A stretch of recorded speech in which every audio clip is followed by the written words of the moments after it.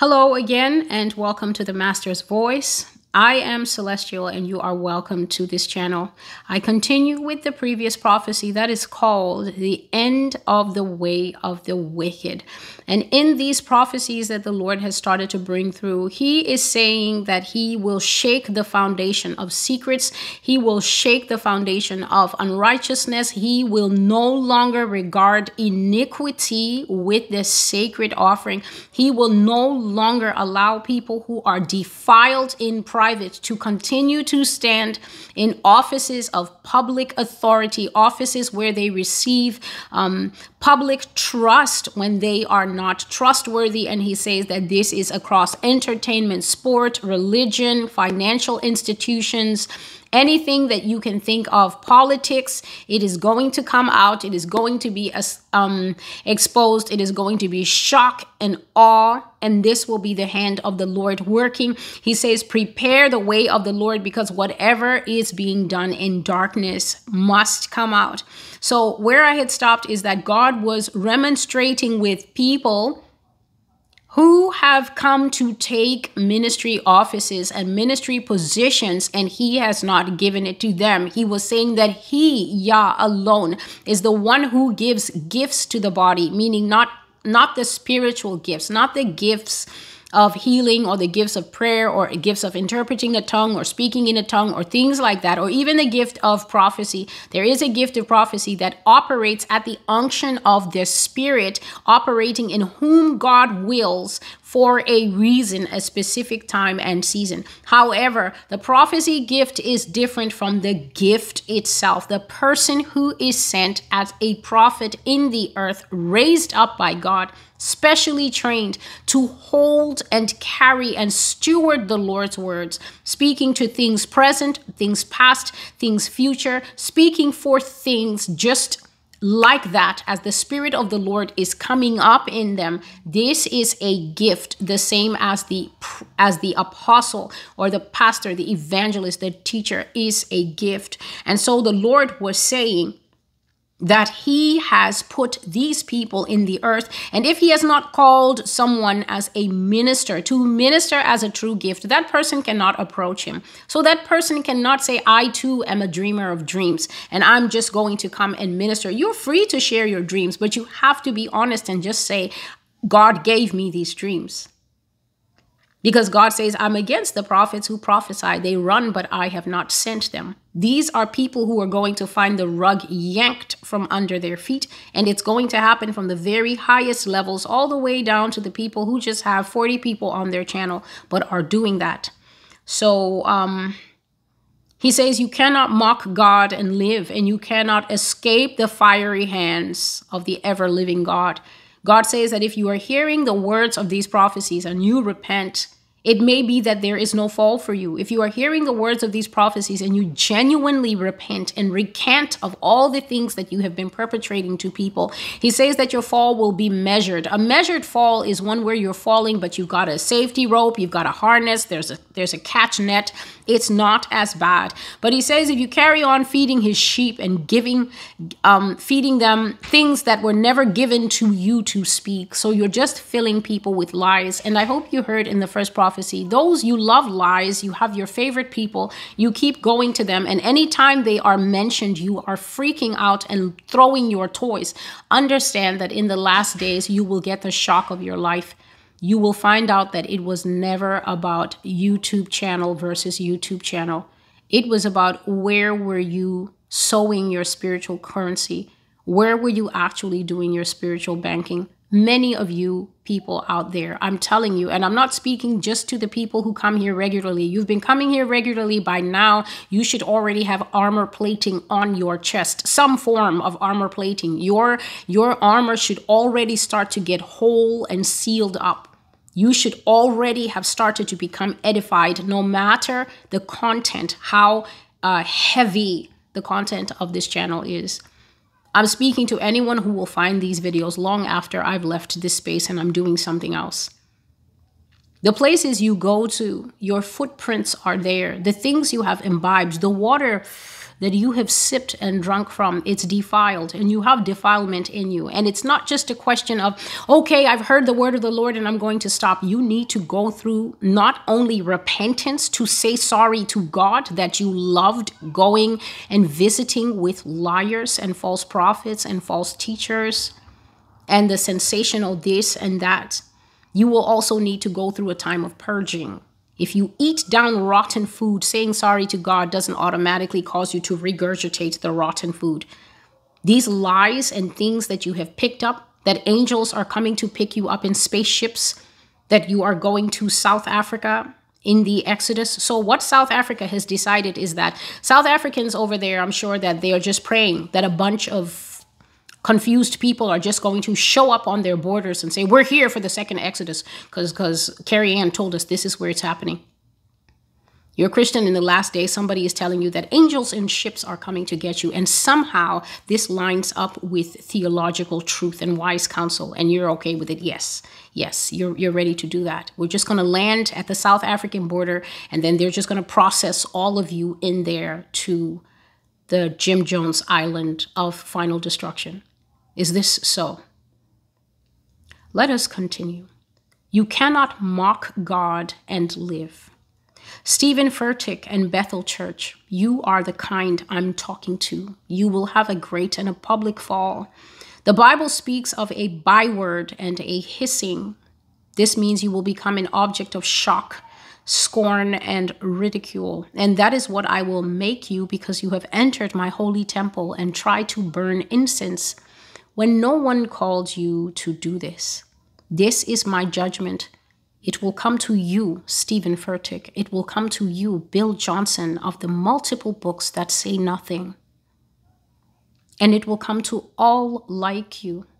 Prepare the way of the Lord. This part of the prophecy is called human sacrifices in the church. Please listen, for the Lord is speaking his own things here. He says, in my day, the day of my people. What day was that? The day that Moses was leading Israel in the wilderness. And they were practicing out the laws of God, fresh, brand new, and minted. There's a reason that it's called the law of Moses. Moses is the one it was given to. God says, in that day, I told my people, prepare me a young lamb, a goat, a clean bullock. This means without spot or blemish. You had to bring the sacrifice. Bring this for my offering. Bring me doves. Lay them on my altar to atone for your sin. Bring the sin offering and put your hand upon it. And when you confess upon the lamb that has no spot or blemish, I will be kind to you. I will remove the sin and I will let you go free for the year. But now I see another sacrifice on these altars of deep darkness. Human sacrifice taking place daily in the walls of the church. Church, prepare yourself. These pastors are defiling young children in order to spill ritual blood of virgins. And I spoke about this as far as the sodomy ritual part 1. Prophecy was difficult for me. That prophecy was the first time that God said to me with my ears, or at least the ears of my inner man, the Church of Jesus Christ is greatly gay. To me, this is a staggering statement that it has taken months to process. That the church is not somewhat gay, a little gay, is greatly gay, is filled with people doing this thing that I learned is called DL life, down low life. Blood is being shed of virgins, little children being defiled in the backside through the act of sodomy by the leaders of the church. God says this is happening in every continent where the blind are seeking the blind. Didn't say leading the blind.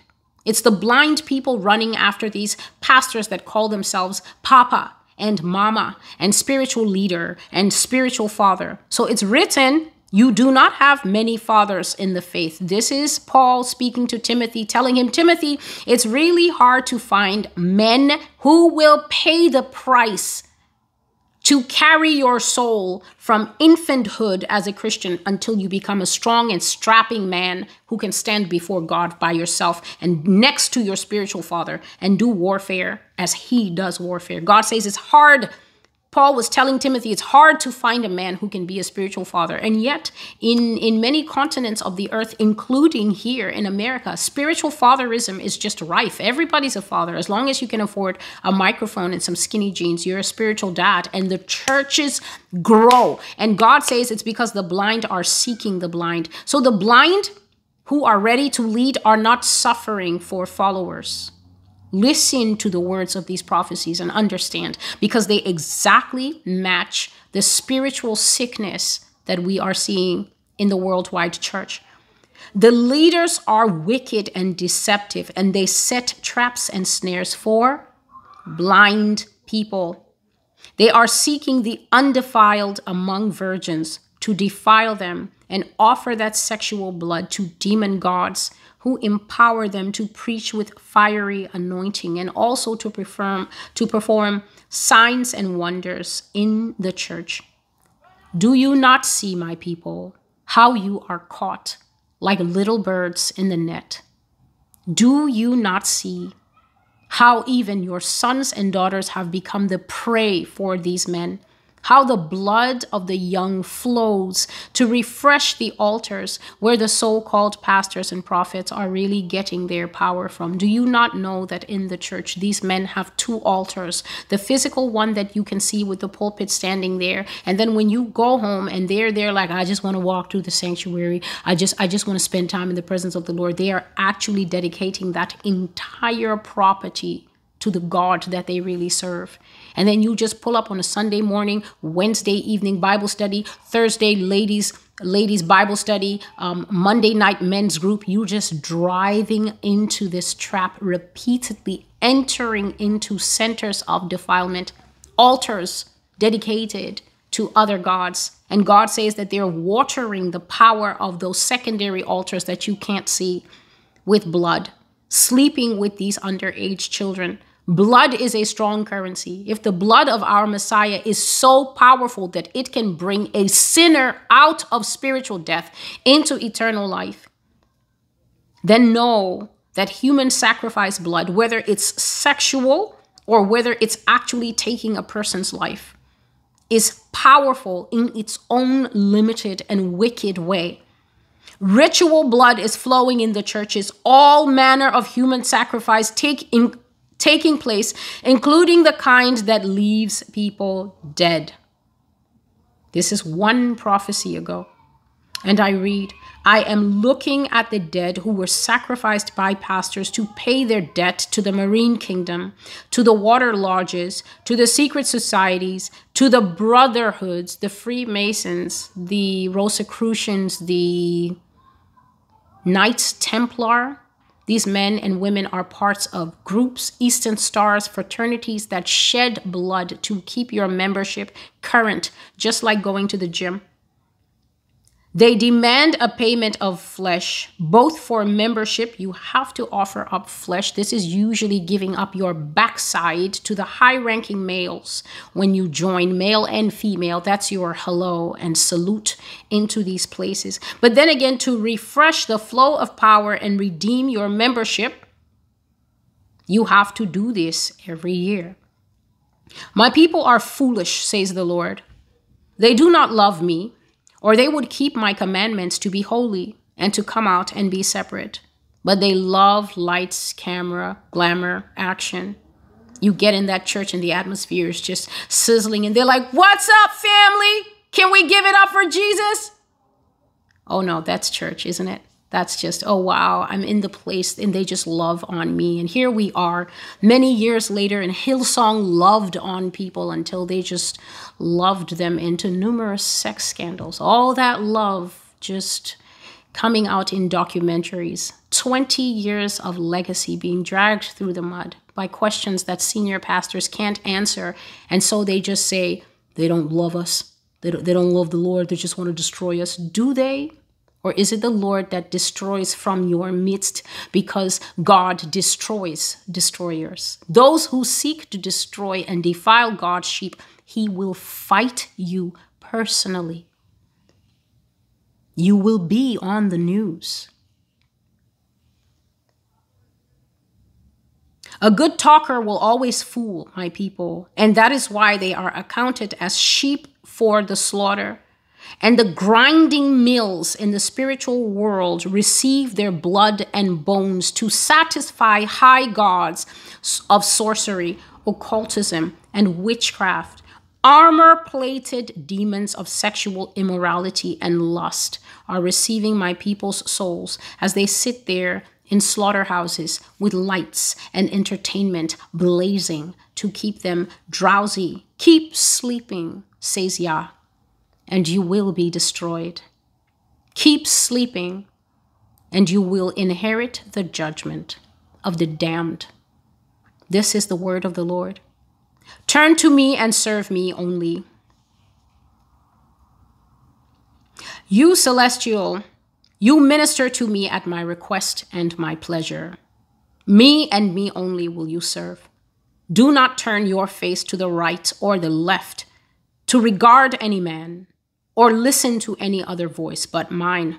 Speak my truth without compromise, and I will be good to you.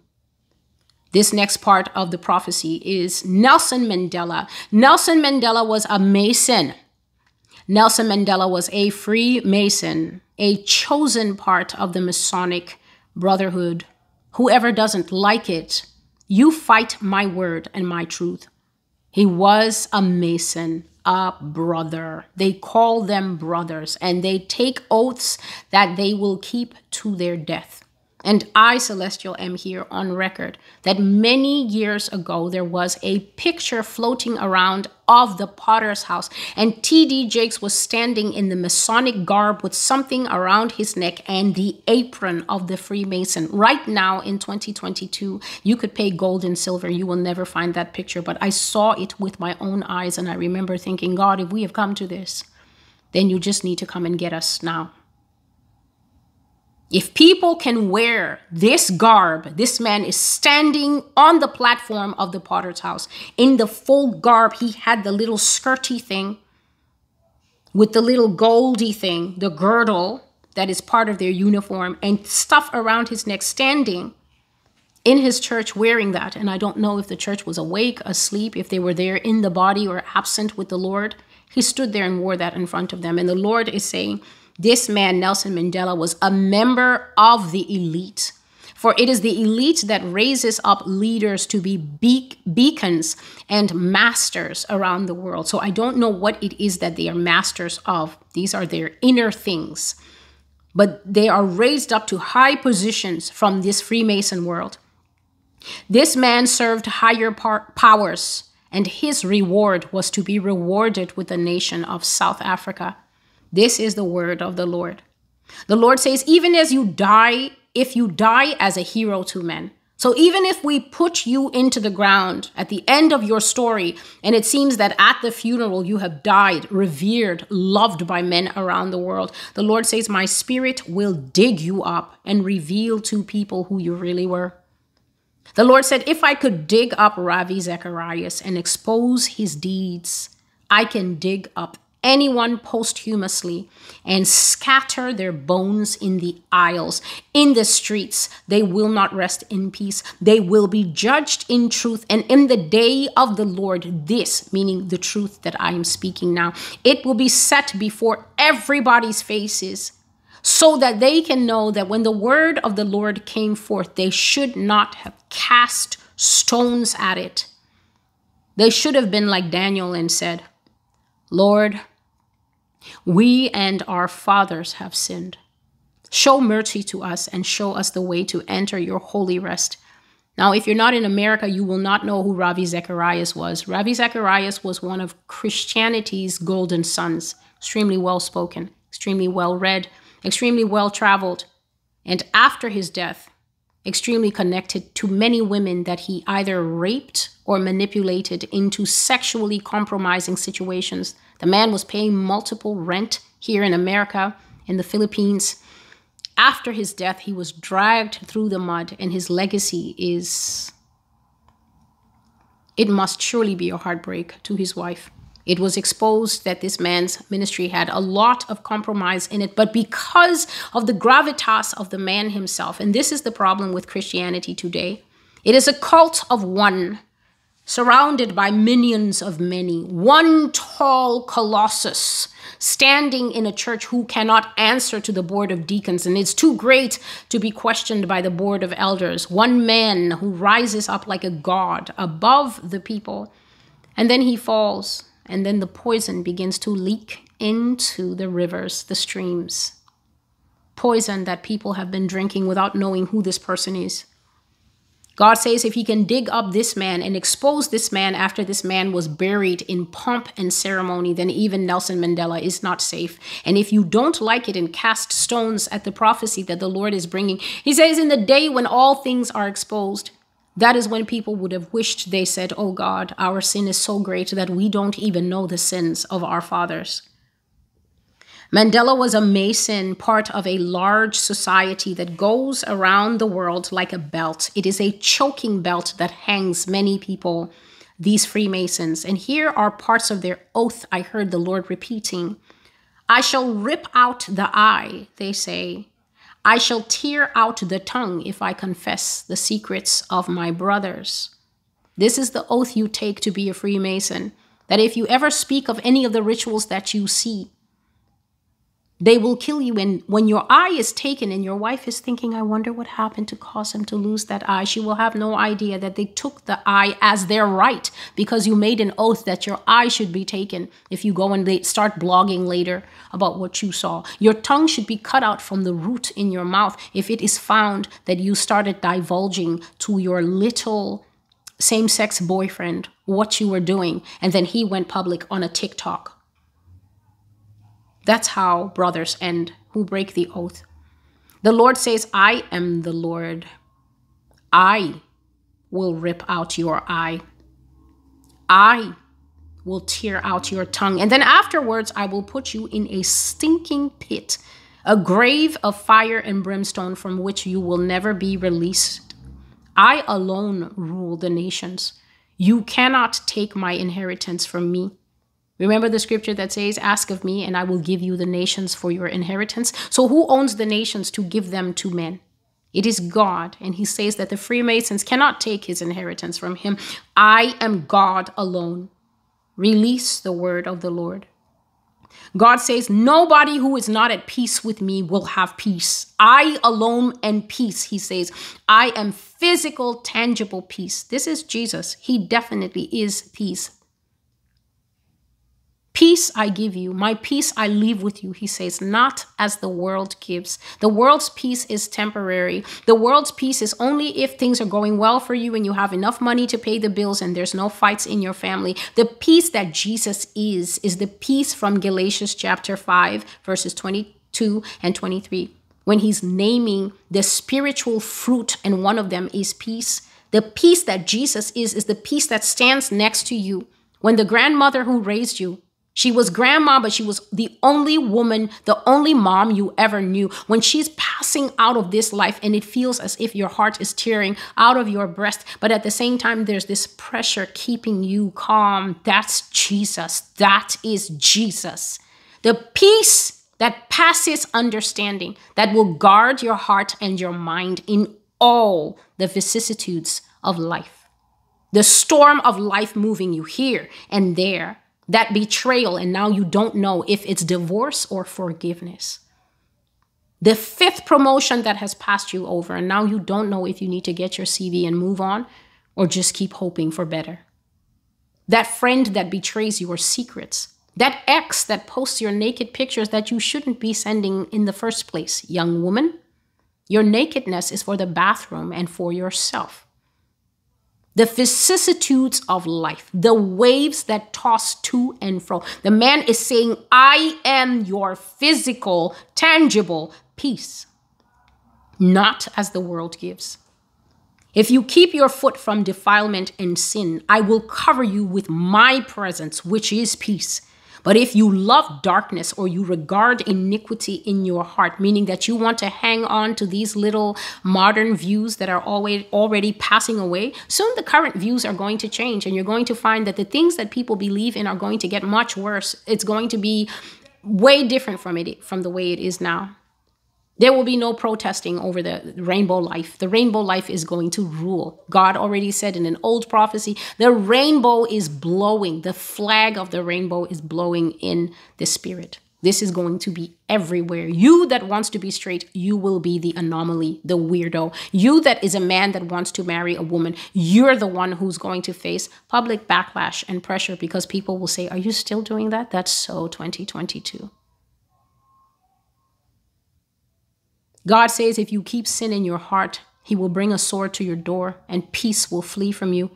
He says, I will trouble you on your bed at night if you will not repent and leave the way of sin. And if you keep on in it, he says, I will carry you to where peace can never be your portion again. That's the grave. Please understand. I'm not speaking in any riddles or parables here. Clear for all to hear.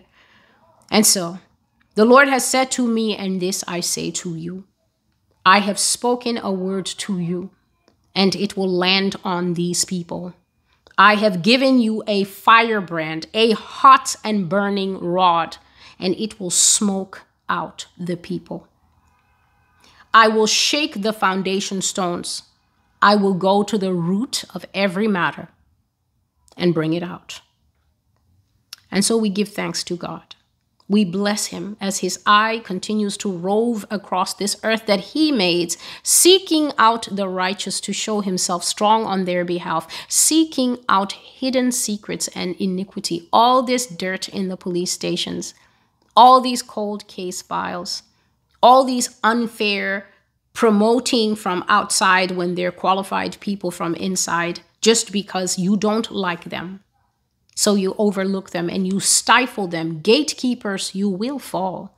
I have seen you fall. I have faithfully proclaimed this word of the Lord in the hearing of, even if 5 people watch this video, I have been faithful to say the gatekeepers will fall. The false ministries that are blocking the rise of people who could be doing so much more good with the larger platforms, they will fall and God will simply elevate. Saul, you will go down. David, you will go up. This is the word of the Lord. The false prophets that are multiplying here on the social media space like mushrooms, have a care for your soul. Remember, behind likes and clicks is standing Jesus. It's likes, clicks, and then, oh my goodness, it's time for judgment. Be careful. These are not games. We are on social media. It's easy to get fooled and think, oh, I can watch this if I like. It's my right. It's my freedom. Remember what I said. With every time you come on social media, you are making finalized life choices by who is teaching you, who is leading you, who is speaking clean water into your spirit, or dirty sewage pipe water. May the Lord bless you. Fear the Lord God, and only him shall you serve. Luke chapter 4 and 8. We give you thanks, Lord. We bless your name. We exalt you, Father, because you are faithful.